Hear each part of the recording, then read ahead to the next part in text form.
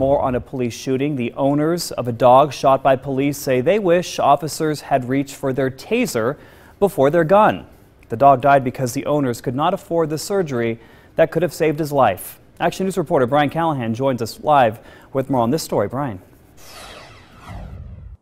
Well, Dawn, the dog's owners are obviously mourning the loss still, but at the same time, they're asking if there was something else the officers could have done before firing the shot that eventually killed this 7-year-old pit bull. This comes as a bill is making its way through the state legislature that aims to do just that by requiring officers to go through training for such encounters. Tank's owners have already set up a small memorial for him here in the backyard of the home. He was shot by Metro officers yesterday morning after they say the 7-year-old pit bull attacked a police K-9 who was helping in the search for a car theft suspect in this area.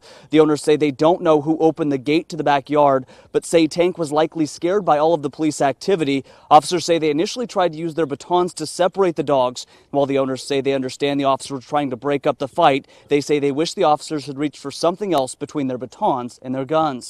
I understand why they shot him, but I thought they could have tased him or something. I would love to see them try other precautions before having to pull the trigger.